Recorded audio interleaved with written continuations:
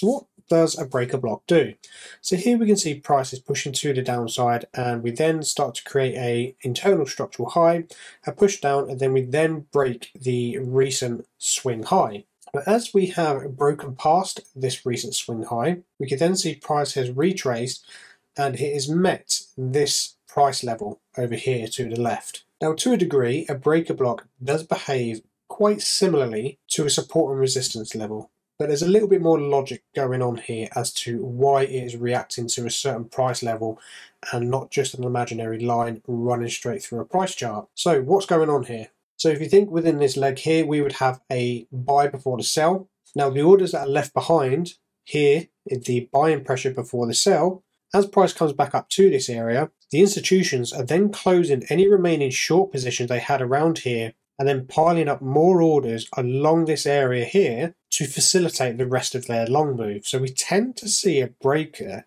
somewhere around either near a reversal or some kind of liquidity sweep. Now on the flip side of this, we can see a very similar situation except in the bearish direction. So we can see the bullish price action here. We have the sell pressure before the impulsive buy. We've swept our liquidity. We've taken a run for these highs.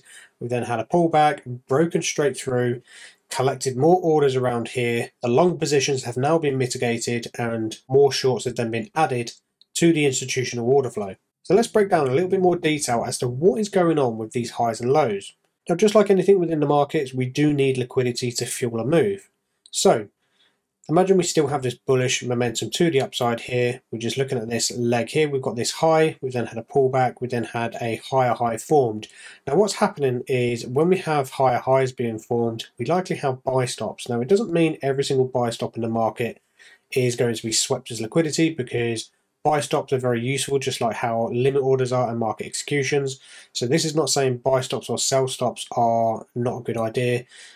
But what we're looking at happening here is if traders are looking to get into the markets after this high here is being broken, we're likely going to be targeting traders with buy stops or even breakout traders, traders that are looking for price to break out of here, come back, retest this high before they continue long. So we've got two types of traders in this scenario that can end up getting trapped into the markets. Now, once this liquidity has been grabbed, price would then aggressively push to the downside. And typically what we tend to see is this push up is usually a very quick movement, and the push back to the opposite direction is usually very similar to the push to the upside. And we'll have a look at an example of this later on. As you can see, when we've had price pushing aggressively to the downside, we've then come back up. We have then tapped into this price level here. So over to the left, this is where our breaker block would be.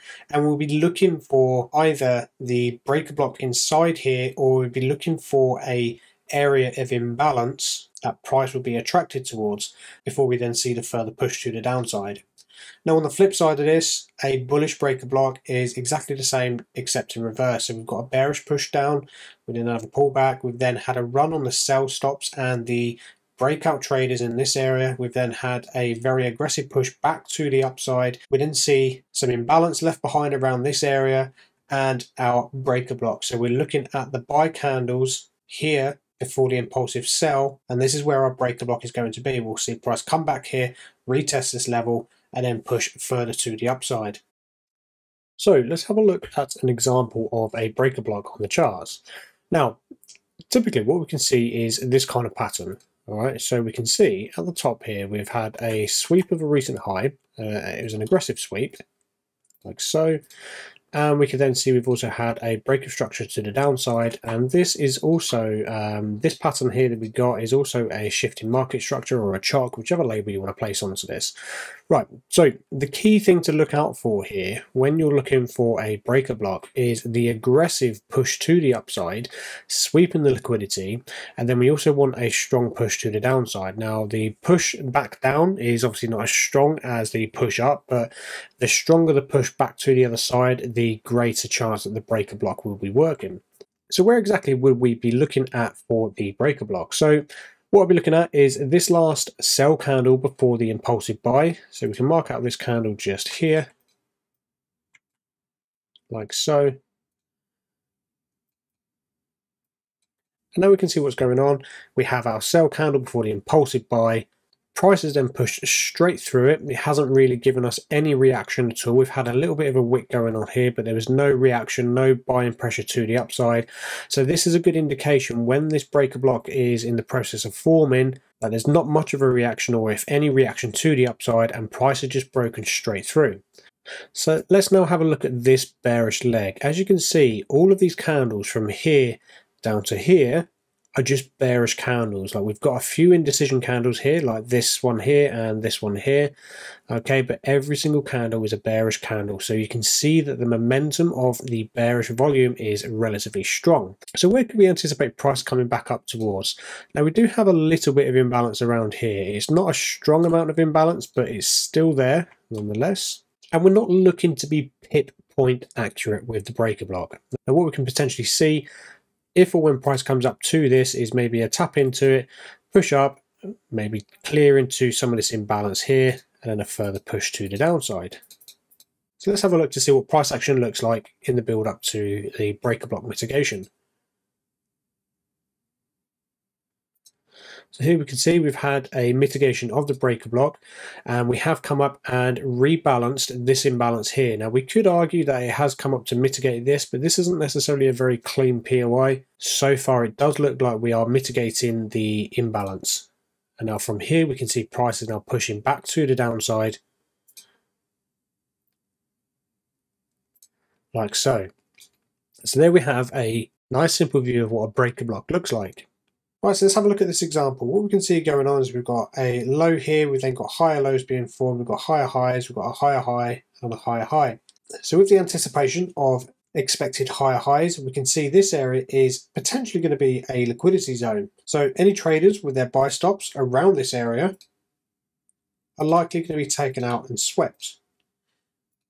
So we can see price has pushed in, it would have activated these buy stops, and anyone looking to trade the retest of this price level has also then been triggered and also liquidated as price is pushed to the downside.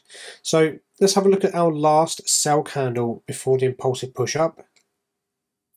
We can see in this area that we do have this area as our breaker block, price pushing straight through this breaker block with very, very little reaction. And this is usually a good indicator that this is going to be a breaker block, is if we get very little reaction.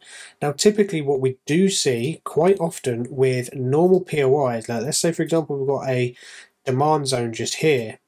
All right, and if this is an area that's going to be respected or disrespected, doesn't really matter which is going to happen. Often we do get some kind of push away from the POI before we either ultimately fail or continue pushing to the upside. Okay, so we tend to get some kind of reaction either way. Now with a breaker block, what this is showing us is the very strong push up and the very strong push down. The orders that were in this sell candle have not been mitigated, they've been added to. So where we have this strong momentum pushing to the downside, we can see that there's likely going to be more sell orders from somewhere around this region. So let's advance price forward, let's have a look to see how this occurs. As you can see, a nice mitigation from this breaker block and a further push to the downside, and a good target in this type of situation will be somewhere around these structural lows. Now, just like any POI that we use when within our trading, we need to make sure that we are on the same side as the market as the momentum. So if we're looking for long trades from a POI, we need to make sure it's pro trend. Likewise with this. Now, the good feature of a breaker block is if we are looking for a shift in market structure, quite often we tend to have a shift in market structure naturally occur with a breaker block. So just like any other POI, we still need to have our checklist, we still need to see our confluences aligned with the trade narrative. So hopefully this has given you a good insight as to how breaker blocks work. If you guys have any questions or any thoughts at all that you want to clarify with regards to breaker blocks, then don't hesitate to reach out.